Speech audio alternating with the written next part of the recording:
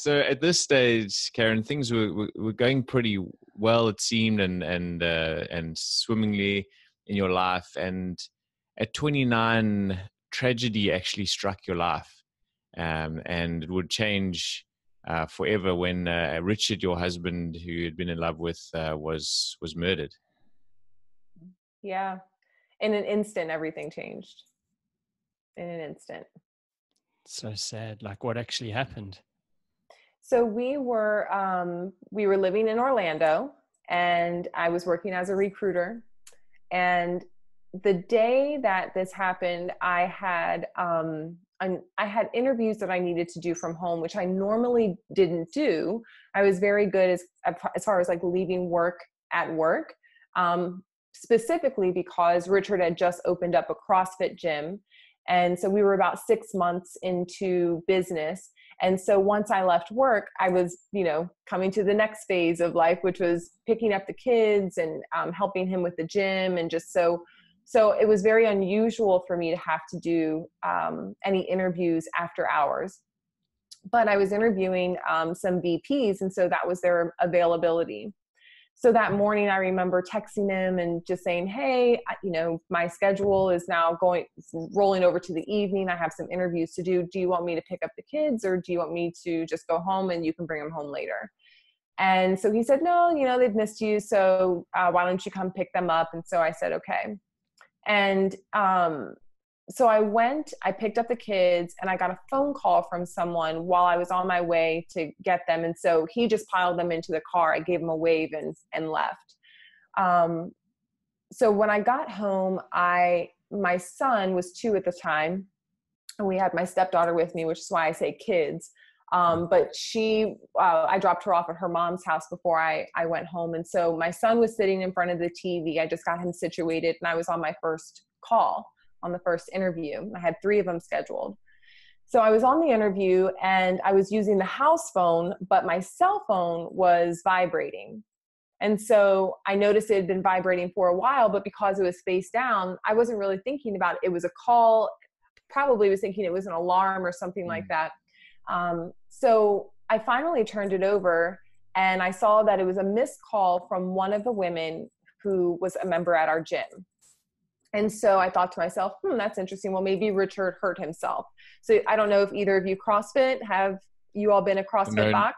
Yeah, we know. Yeah. No, of the CrossFit boxes. Yeah. All right. So, we have those big rigs, right? Yeah. In my mind, I'm thinking he fell off the rig. Yeah. Maybe he broke his arm. Maybe he hit his head, which is why she's calling me. So finally, the candidate was answering a question, and I put him on mute to answer her phone call, just to say, hey, is everything all right? What's up? I'm doing an interview. And all I heard was screaming. And I couldn't make out like what she was saying. I honestly don't even remember if I was hearing people in the back as well, but it just sounded like complete pandemonium. And then finally, the only word I could make out was shot. And it was instant. As soon as I heard that word, my body just started trembling. It's like it was going into convulsions. And so I had to gather myself, because remember, I had the candidate on the phone. So I got off the phone with her. I hit unmute with him and tried to, with a steady voice, say, thank you so much for your time. We'll be in touch with next steps in the next week or so, and just hurry up and get off the phone. And so I picked up my son, and I remember bouncing him, because my first thought was, I don't want him to feel what's happening to my body, and then, for that to trigger something in him. And so I took him to the neighbor's house, and I just said, if you can watch him, I don't know what happened at the gym, but something happened. She said, sure. I go 100 and something down the highway. And it wasn't until the light right before the gym that I remember thinking to myself, why am I not on my way to the hospital? Because if this woman had called me several times and I didn't answer for a few minutes, and if it took me at least 10 minutes to get here, after all this time, if he was shot, we should be headed to the hospital. And so I pull up, and it's just, there's first responders everywhere. There's news reporters there. There's news trucks out there. There's people from the community. There's people from church. I mean, it was just, it was chaos. And And I don't remember who told me or when they told me that he died and died instantly. But that was the night that my life changed. Wow. It's so sad. Like, I can't believe, like, so just someone came and just shot him. Like, do they know who the person is? What actually happened? No. So 6 years later, they still don't have the shooter identified, or so the story, I didn't ask a lot of questions. The people who were in there, Richard was teaching a class when this happened, and the person walked in and he was standing by the chalkboard, I think writing people's times or something. And it was a guy. So this guy must have said something, and he turned around and the guy shot him, and he died instantly because this man shot him in the head. And he, there was a getaway driver. And so he got in the car. We were in an industrial park area. So one of the other tenants, I think, tried to follow them for a little bit. But no, to this day, we still don't have, they did, they said, well, clearly this was a hit, but we can't find the motive. Wow. It's insane. No one could like ID him or anything that saw it? No. They were working out. Oh, wow. That's so sad. And yeah, sorry, go Craig. No, go for it. No, I'm done. So, I mean, it's really impossible really for us to kind of fathom how you must take news like that. Like, so much must go through your mind, like, what now, and what about our son, and like, where do you begin? So the first night, I remember being at the crime scene and sitting behind a bush, just rocking back and forth, just saying, this isn't real. This isn't real. This isn't real. Cause that's just all I couldn't even think. At some point you are thinking, now what? That's exactly what you're thinking, because you don't even know what direction to go. When we were there at the crime scene, at one point, a police officer came up to me and said, Mrs. Millsap, you're going to have to call someone to clean up in there.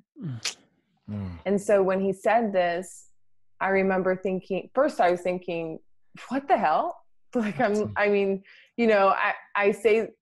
I say it lightly now, but it was with a lot of anger when I was in my head, like, just, I can't even believe that this person has said this to me. And so I got out, I said, well, what do you mean? Like, who do I call? No, actually I said, isn't that something you all do? And he said, no. And I said, well, who do I call? And he said, crime scene cleanup. And I said, well, how do I even find them? And his response was, you can look in the yellow pages. No ways. No, like, sympathy, nothing. That's unbelievable.